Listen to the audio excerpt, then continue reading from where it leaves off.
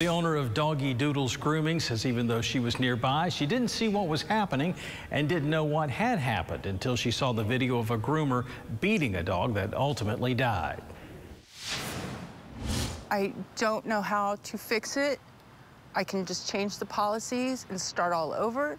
Becky Rutherford cried as she described seeing the video of a dog groomer shown here on surveillance camera beating a dog in her salon.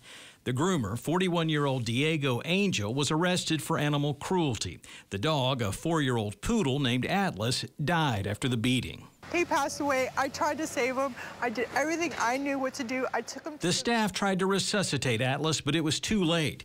The video shows Angel hit the dog over a 10-minute span as Atlas becomes agitated during grooming. Several of the punches happen just as the owner turns away or just before she returns, and the other groomer in the room did not intervene. She was so distraught. And the business remains open with customers, but there's a backlash online and in person. Rutherford at first defended the groomer. I trusted that he was telling me the truth. But after seeing the tape, regrets trusting his word.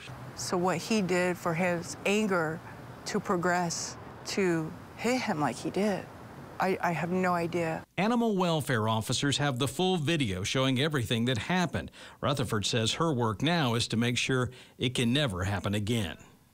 And the groomer, Diego Angel, is out on bond. It's not clear if he has a lawyer, and his first court date has not been set. Reporting live, Emery Bryan, Oklahoma's Own News on 6.